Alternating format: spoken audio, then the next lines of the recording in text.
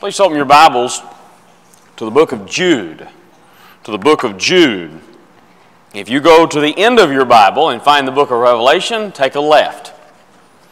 The book of Jude. It has one chapter. Place your bookmark in that one chapter. That's where we'll be for the majority of our lesson tonight. Jude 1 and those first 19 verses. I appreciate so much being able to be together again this evening.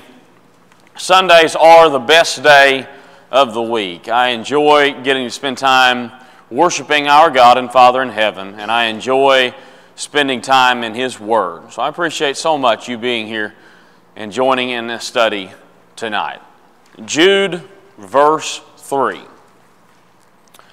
Beloved, while I was very diligent to write to you concerning our common salvation, I found it necessary to write to you exhorting that you should earnestly contend for the faith which was once for all delivered to the saints. Jude, while it is the second shortest epistle in the New Testament, it may have more controversial statements than some of the bigger books in the New Testament. We're going to cover a couple of them tonight. I am not going to scratch all of your curiosities with this text. If you have ever read Jude 1 through 19, you probably are already familiar with some of the things we're going to read tonight, and guess what? Devan doesn't have the answer for those. But I do want us to zero in on the precise point Jude is trying to make, because it is pointed, and I think it is helpful, and I think it is relevant for our culture today. That phrase, to earnestly contend, and for some reason it is backwards on the title. I don't know what happened there. But earnestly contend. Our culture really has all ends of the extremes. We have people that will allow themselves to be bulldozed. They will not stand up for themselves. They will not stand up for a cause. They will not defend their position. And then you have the other extreme of people who go out of their way to defend their position when nobody was trying to argue with them. And then you have a lot of people that fall right there in the middle. Our faith is one thing, folks, that every single Christian is called to defend. There is no pacifism in the Christian faith. There is no neutrality in the war for truth. We must be the people that while we do not go out looking for a fight, we are ready for a fight. We are ready to defend our faith, to contend, fight, strive for the truth of the gospel of Jesus Christ. That needs to describe you. It better describe me, not because I am an evangelist, but because I am a follower of King Jesus. We fight faithfully for the faith, but we fight wisely. The Christian is not afraid to be offensive, but is not recklessly offensive for no reason. The gospel is offensive enough. We are not unnecessarily so. Evil doers and false teaching must be rejected and sent out of the church, because if we don't do things like that, it will destroy the church. I want to talk about what Jude's point is in his epistle. Right there it is. I got 5 things from this text that I think will be helpful as we try to pick it apart and figure out what we need to do with it in our culture today. Jude, verse 3, earnestly contend. Let me give you 5 things tonight. Number 1, there's only one, and it has been delivered. Look at verse 3 again. Beloved, while I was very diligent to write to you concerning our common salvation, I found it necessary to write to you, exhorting that you should earnestly contend for the faith which was once for all delivered to the saints. This is a problem, folks, that has been around since the first gospel preaching. You go and read Paul's epistle to South Galatia, Galatians chapter 1, verses 6 through 9. He says, I marvel that you're turning so soon from the gospel. Folks, there's only one gospel. And he says, you better stick to it. He says, even if someone comes along and preaches to you another gospel, even if he is an apostle or an angel, if it doesn't harmonize with the revealed truth of God, reject it. I want you to think, folks, if something like that was happening, and I'm going to say about AD 50 is when Galatians was written, maybe a little before, maybe a little after. If something like that was happening in the first century world, don't you think it still happens today, folks? People going around perverting the gospel message. But Jude here says there's only one and it has already been delivered. There's no later date revelations. We're not waiting for God to reveal something new. It's here. It's now. It's present. And it is not going to be redacted anytime soon. I want you to consider, look at 1 Corinthians 6. 1 Corinthians 6. 1 Corinthians, the 6th chapter. Part of the faith, that is that system of doctrine, the gospel of Jesus Christ, what it demands, what it entails, it brings holy requirements from a holy God. But when you think about the fact that there is one revealed standard and it has already been delivered, that means there won't be changes anytime soon. I want you to just think of these verses here. Verse 9 of 1 Corinthians 6. Do you not know that the unrighteous will not inherit the kingdom of God? Do not be deceived. Neither fornicators, nor idolaters, nor adulterers, nor effeminate homosexuals, nor sodomites, nor thieves, nor covetous, nor drunkards, nor revilers, nor extortioners will inherit the kingdom of God. I want you to understand something, folks. These things God has already identified. He has already specified. They won't make the cut. Individuals living this lifestyle will not make the cut. God has revealed that truth, and it is not going to change.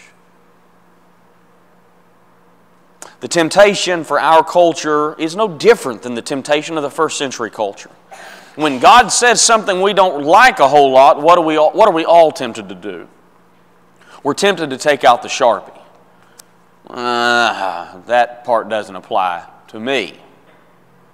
Folks, statements like Jude verse 3 remind us you don't get the exception.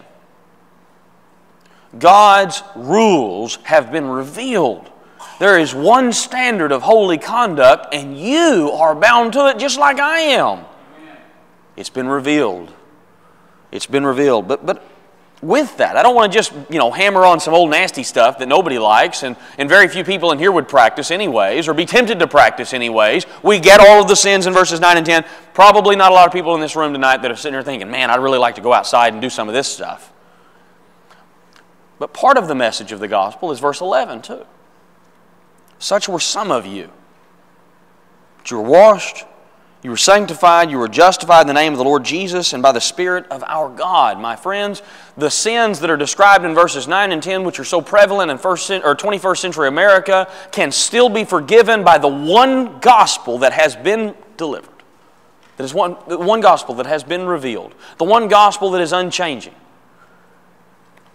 Folks, God doesn't change His rules for any culture. We must respect this. There is only one, and it has been delivered. Number two. Some seek to undermine it. Go back to Jude, verse 4. Jude, verse 4. For certain men have crept in unnoticed, who long ago were marked out for this condemnation, ungodly men, who turn the grace of our Lord Jesus, or grace of our God, into licentiousness, and deny the only Lord God and our Lord Jesus Christ. Notice, certain men have crept in unnoticed, long ago marked out for this condemnation. Now, don't misunderstand the text to mean, God had predetermined that this fella who's teaching this is going to lose their soul. That's not his point. His point is this type of fella.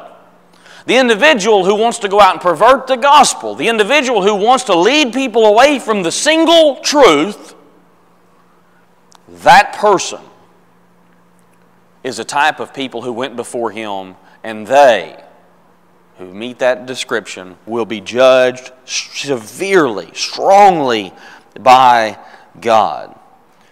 Folks, the desire to reinterpret the text is nothing new. When you read sections like we just read in 1 Corinthians 6, 9, and 10, folks, how many cultures came before us that said, well, I don't like what God says there. Maybe what we should do is reinterpret that. See, the word fornicator in the Greek, well, that really means this, and that really means that, and that, well, but in the Hebrew, it has this kind of a meaning here. You ever had a conversation like that? It's individuals who don't like what the text says. And so they want to just make all sorts of arguments about what it probably says, what it really means. Have somebody sit down with you and discuss Matthew 19 when Jesus says, there's only one exception for divorce. The rule, there's only one exception for divorce in the event of somebody committing adultery. Well, boy, now you're sitting across the table from Greek scholars all of a sudden. Because that word there means this and that, and this also over here too, and let's read this book and that book. No. Quit making excuses. Let's just go back to the text. Folks, this is nothing new. There's always been people and organizations that will tell you and gladly tell you, well, that text really means this. Well, new evidence shows this verse doesn't really mean what it very clearly says.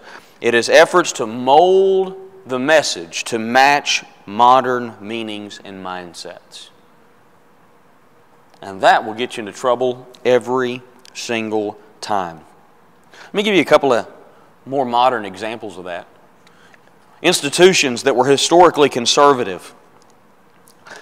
I want you to understand, this is why I stress all the time, we are not part of the Church of Christ denomination. Does everybody follow that? We are not a denomination in this congregation. That's not who we are. So the United Church of Christ denomination, their position on abortion, well, they support abortion rights with few or no limits. Did you know that? That's an institution that I would assume historically was pretty conservative on points like that. Maybe the United Methodist Church, quote, supports abortion rights with some limits, end quote. You see, organizations historically taking conservative positions, and then as time progresses, they take softer positions. Do I even need to bring up the LGBTQ stuff? Where's the Methodist Church on that? Well, let me just tell you, historically they were conservative and against things like that. Viewed them as perversions from God's Word. What's happening now? See, our standard is not people, and our standard is not organizations. Our standard is the book. Our standard is the Word of God, the faith that was once for all delivered. And we need to be aware of people that try to pervert this. Listen to this text very carefully. This is Jeremiah 5, and I like the way Jeremiah words this. Jeremiah 5 and verse 12. They have lied about the Lord and said it is not He. Neither will evil come upon us, nor shall we see sword or famine, and the prophets become wind. For the word is not in them, thus shall it be done to them. You notice Jeremiah describes individuals who are speaking for God, or at least supposedly they are speaking for God. But what is Jeremiah, the inspired prophet, saying? They are not speaking the truth. So he says in verse 14, thus says the Lord God of hosts, because you speak this word, behold, I will make my words in your mouth fire, and this people wood, and it shall devour them. God says, I'm going to take care of that. This is nothing new, folks. This is why in the Old Testament there's warning after warning after warning about what to do with a false prophet, that is, individuals who try to pervert the simplicity of the message of God. There are some out there who seek to undermine His message. Be aware of that and guard yourself against it. Number 3, the Lord saves and the Lord destroys. Look at the text of Jude, verse 5. Jude, verse 5.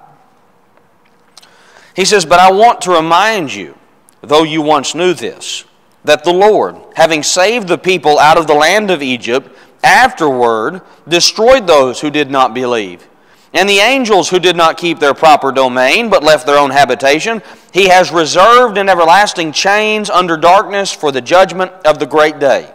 As Sodom and Gomorrah and the cities around them in a similar manner to these, having given themselves over to sexual immorality and gone after strange flesh, are set forth as an example, suffering the vengeance of eternal fire. Likewise also these dreamers defile the flesh, reject authority, and speak evil of dignitaries. Yet Michael the archangel, in contending with the devil, when he disputed over the body of Moses, dared not bring against him a reviling accusation, but said, "The Lord rebuke you." But these speak evil of what they do not know, and whatever they know naturally, like brute beasts, in these things they corrupt themselves. Woe to them! For they have gone in the way of Cain, run greedily in the error of Balaam for profit, and perished in the rebellion of Korah. I probably had you really, really good, didn't I? Right until we got to those readings. And now you're thinking, what did we just read? It's okay, you can join the club. So what about angels? Well, what about the devil? He's described here. Is verse 6 describing the devil? Is that somehow the devil's fall? Is this Lucifer or something? I have no idea. Michael and Satan contending for the body of Moses. What's happening there? Again, I do not know. Several of these are recorded events. Several are not.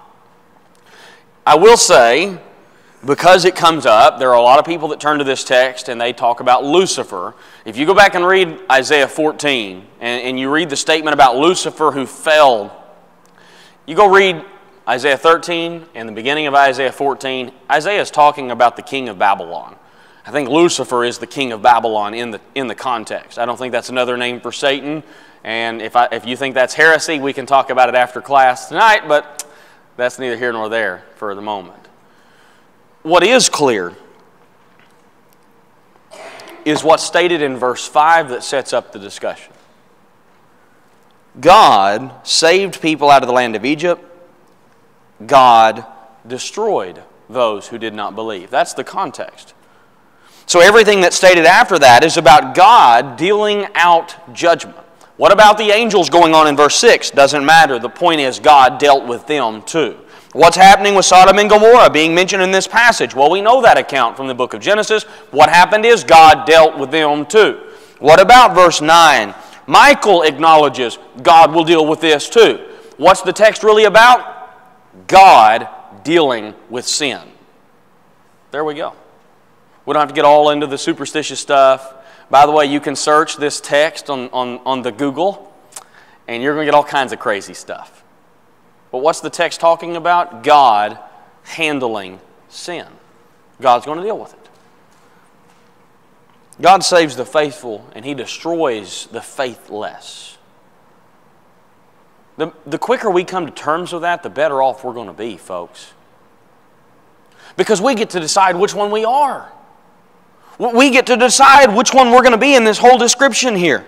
We get to decide whether or not we're going to be part of those who are saved by the Lord, or whether we're going to be those who are destroyed by the Lord. Our culture wants us to apologize for God and His judiciary action, but my friends, we will not.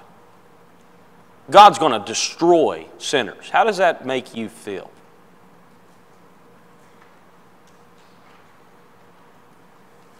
God's going to save those who will bow their knees to King Jesus. How does that make you feel?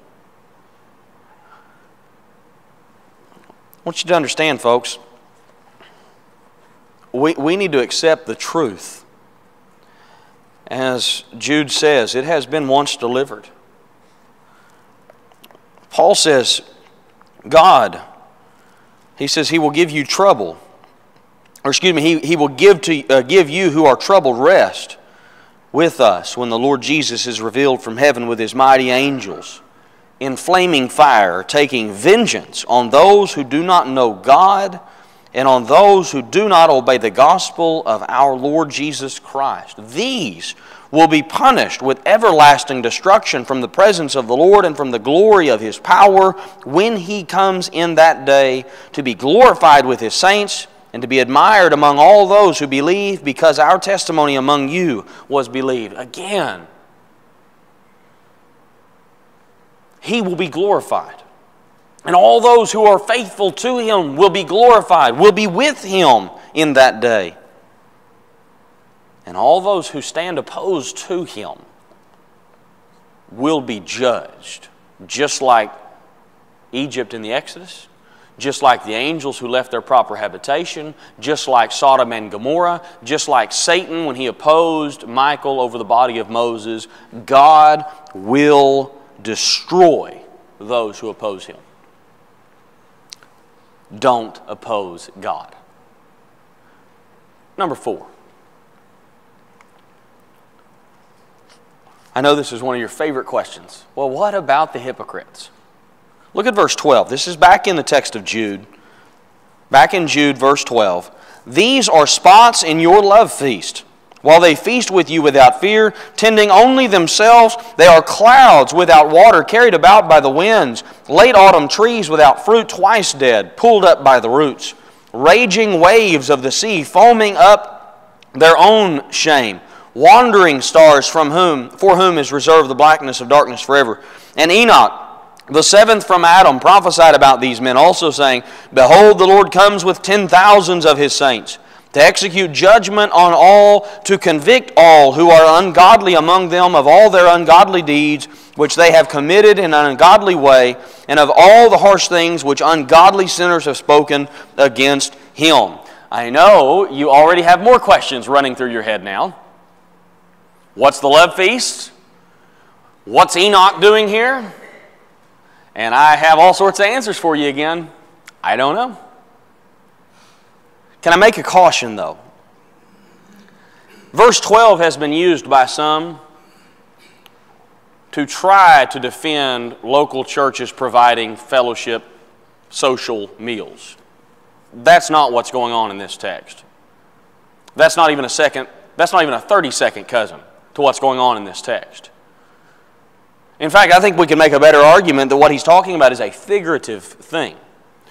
I make that point because he's describing these individuals who are against God. And he says they are clouds without water. Is that literal? Well, surely not. So what he's talking about is a figurative thing.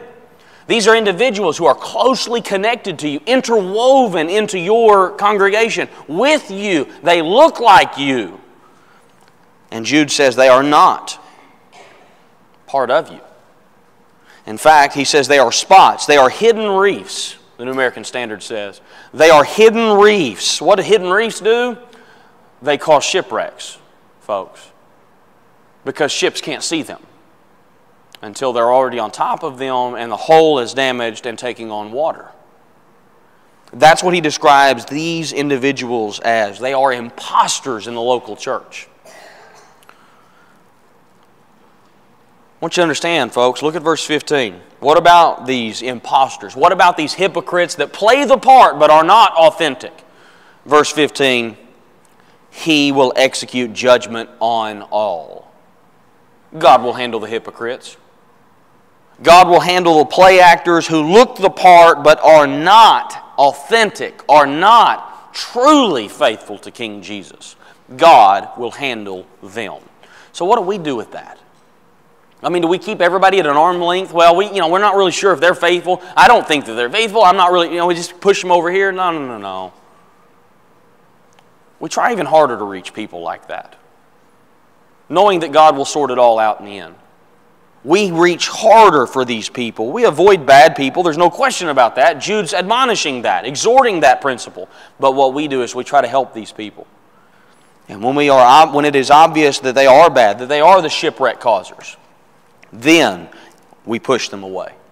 Then we save ourselves. Number five. We remember the Word of God. Look at verse 16. These are murmurers, complainers, walking according to their own lust, and their mouth speaks great swelling words, flattering people to gain advantage. But you, beloved, Remember the words which were spoken before by the apostles of our Lord Jesus Christ, how they told you that there would be mockers in the last time who would walk according to their own ungodly lust. These are the sensual ones who cause divisions, not having the Spirit. This is an acknowledgement that God is not caught off guard. Did God not realize there were going to be hypocrites among His people? Sure, God realized there were going to be hypocrites among His people. Did God not realize there were going to be people who taught false things? Of course God realized there were going to be people who taught false things, and that is why He warns His people. We be careful about what we hear. These individuals are murmurers, they are complainers. An individual said, whenever a man gets out of touch with God, he is likely to begin complaining about something. This grumbling extended to their lot in life. They were always cursing their luck. These are literally fault finders. The ancient world had people just like this. One of the cynics of the ancient Greco-Roman world said, "You're satisfied by nothing that befalls you. You complain at everything. You don't want what you've got. You long for what you haven't got. In winter, you wish it were summer, and in summer, you wish it were winter. You are like the sick folk, hard to please. You are a fault finder." That's almost 2,000 years old. Not a lot's changed. Have you looked at Facebook today? We got some of those same people living and moving right now. Not happy about anything, complaining about everything. That can't describe the Christian. That can't describe the person who's following God, who's following the truth that was once for all delivered. What do? We stick to the Word. We remember the words of the apostles. We remember the words spoken by God. Remember the Word should be our slogan. We remember the truth revealed. We look at what we've got and we stick to it. We earnestly contend for it. I'm going to admit, that is just one of the toughest texts I've ever tried to preach through. Which is part of why I enjoy preaching through text. Because, let me be honest, it'd be really, really easy to look at a text like that and think, I'm going to mention verse 3 and not talk about the rest of that stuff. But sometimes it's helpful. Because you take a hard text where there's lots of stuff going on and you think, well, I don't really know what's happening here and I don't really know what's happening here. Sometimes it can be helpful to just look at it and say, what's the big thing? If we are going to preach through that text, what does Jude want us to get? Well, I think Jude wants us to get some stuff, folks. Some of the stuff we've talked about. There's only one gospel. It's already been delivered. Yeah, there are people in the world who want to pervert it, who want to change it or corrupt it. God will sort out all of that. He will save those who are faithful and He will destroy those who are unfaithful. He will handle the hypocrites. What we better do then is remember the Word and stick to it. Amen. That's why he begins the epistle by saying to contend earnestly for the faith. And I put it in the right order then. To contend earnestly for the faith. Are you contending for the faith? Is this something that you're fighting for? Is it something you consider to be worth fighting for? If it's not, if it's something we can help you with, assist you with tonight, here's your chance. You can make it known now as we stand and as we sing.